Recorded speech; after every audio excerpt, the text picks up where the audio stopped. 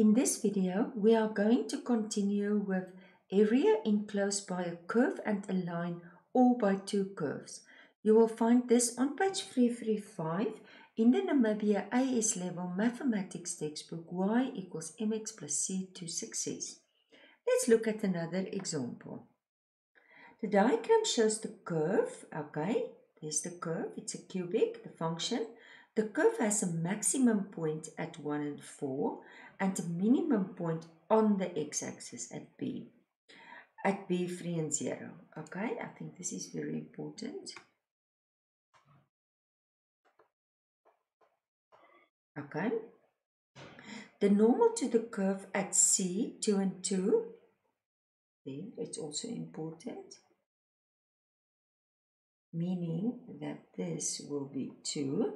At 2 and 2 meets the normal at the curve at B at the point 3 and 2 and a third. Then I showed you everything. Okay, find the area of the shaded region. Now, just check the shaded region is just that little part. Okay, now how do we do that? Now, if we look in this figure, now I'll show you with a straight line. We first focus on this figure. What kind of figure is that? That's a trapezium. Why is it a trapezium? Because that lines, what will that lines be? That lines will be parallel. Okay, so what is the formula for the area of a trapezium? Half height. So what will be the height? It will be that distance. So it will be the distance between 2 and 3, which will just be 1. And then the parallel sides, don't forget, if I want to, so this is from 0 to 2, so that parallel side will be 2, and that parallel side will be to 2 and a third.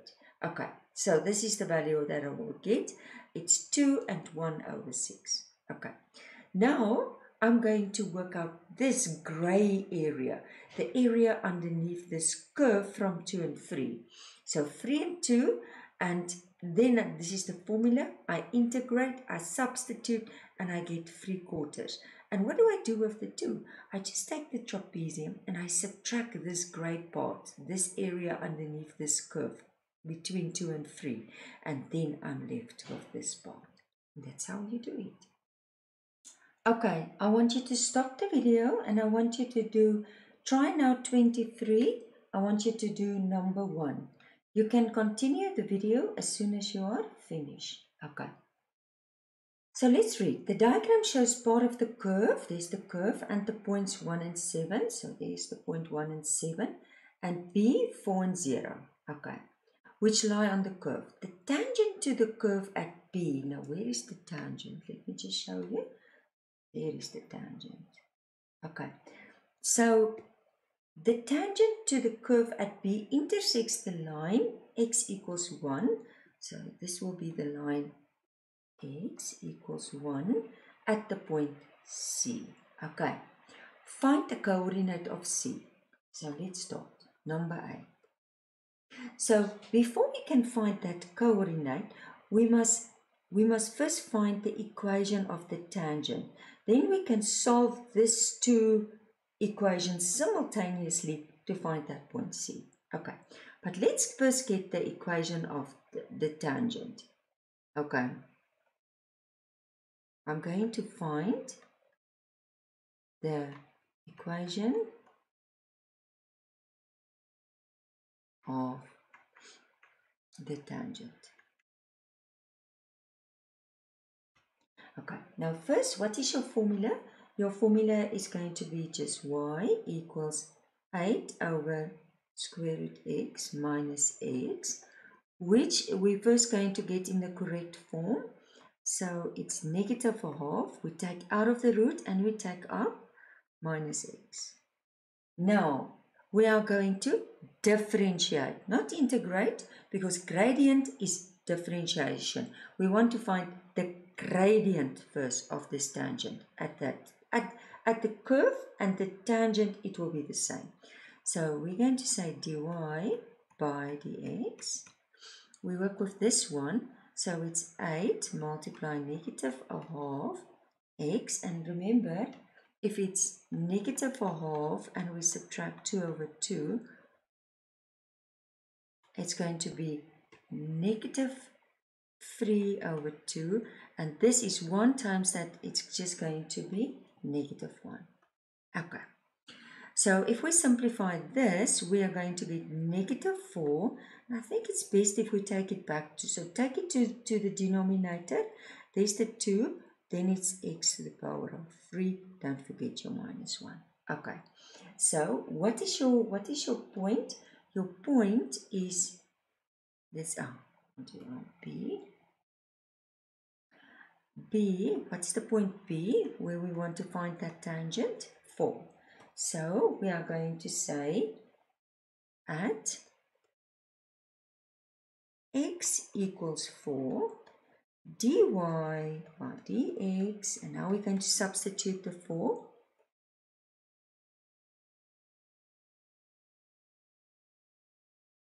And don't forget it's a root. Okay, and if we substitute that, it's 4 to the power of 3 is 64, and the square root is 8. So it's going to be negative a half minus 1, which is going to give me, what is that gradient going to be? It's going to be negative 3 over 2. And now the equation of the tangent at B, so we say equation of the tangent at B, it's going to be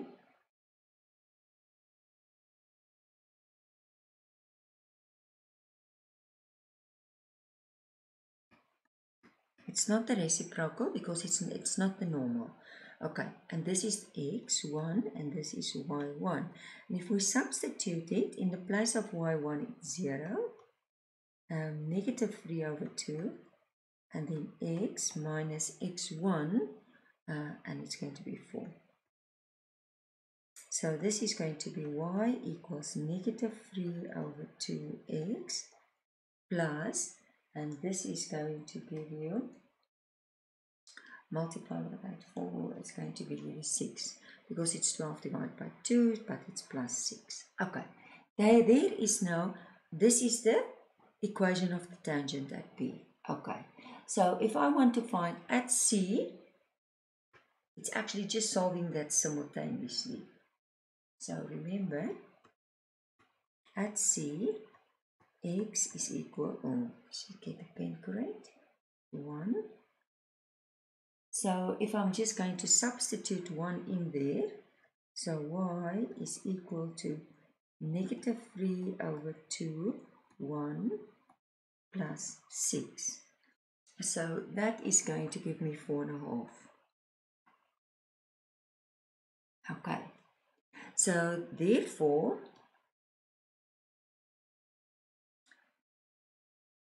coordinate of C is going to be that 1 and 4.5. Okay, that's what they asked me, the coordinate of C. And now find the area of the shaded region. Now, there's two ways of doing it. You can either just say the curve minus the straight line. The exterior is the curve minus the straight line function. So this minus this, and then integrate it between, because remember this is 1 and this is 4. But I want you to do it now like the previous example, where we make use of a shape.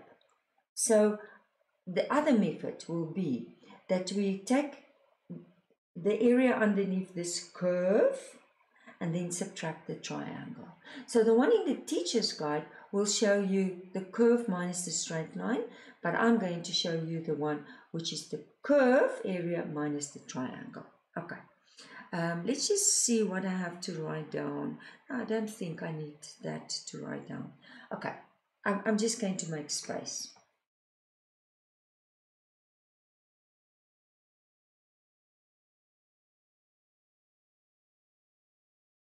Okay, so this is number B. Find the area of the shaded region. So I'm going to say area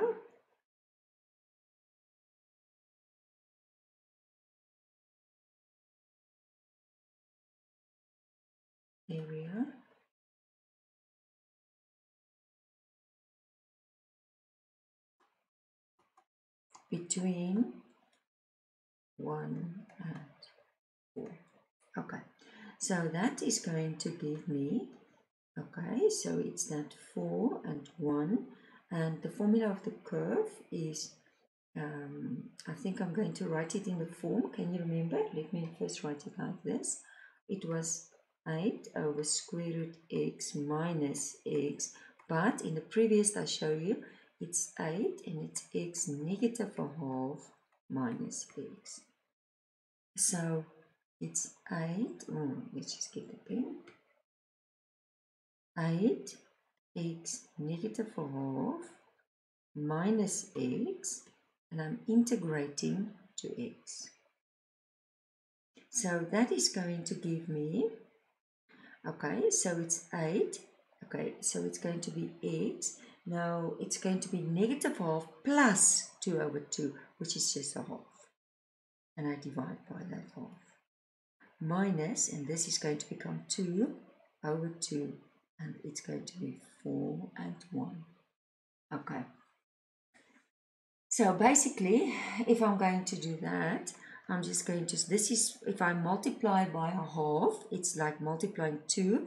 So it's just going to give me, okay, I'm going to put it in, it's not necessary, 16, and it's going to give me, let's take a square root. I think it's going to be better. And this is just going to be x squared over 2, and it's going to be 4 and 1.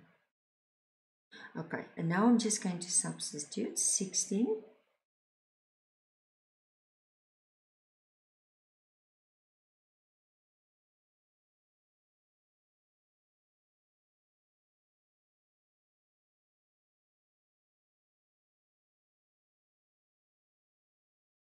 Okay, and this is going to be 2 times 16, which is 32, minus, this is 4 times, it's going to be 16 divided 2 minus 8, minus 16 minus a half. Okay, so this one is going to give me 24 minus, and don't forget, this is going to give me 15 and a half. So 24 minus 15 and a half will give me 8.5. 8.5. Okay, now I'm going to say the area of the triangle. And what is the area of a triangle? Because that is a triangle, the red. It's half base times height. Okay, what is the base? Now, don't forget, this is the pen. This is the base, so it's 3.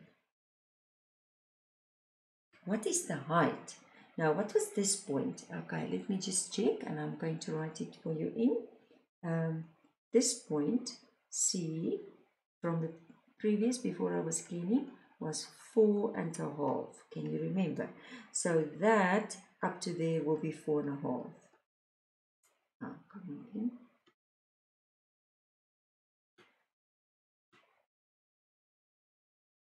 So that will be 4.5. So multiply. So let's see. It's 4.5 times 3 divided by 2 will give me 6.75. So therefore, let's just move it up.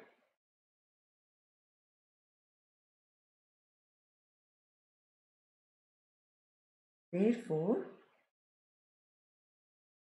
the shaded area is that 8.5 minus the 6.75. So it's the 8.5 minus the 6.75. And that's giving you Exactly the same as you will see in the teacher's guide, 1.75 units squared. Or if it has fraction, 1 3/4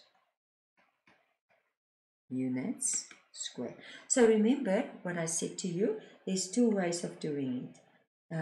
You can either say the curve minus the straight line and then integrate between 4 and 1. Or you can say the area under the curve and just work with the curve function, but then subtract the red triangle, which was giving you that 6.75. That's how you do it.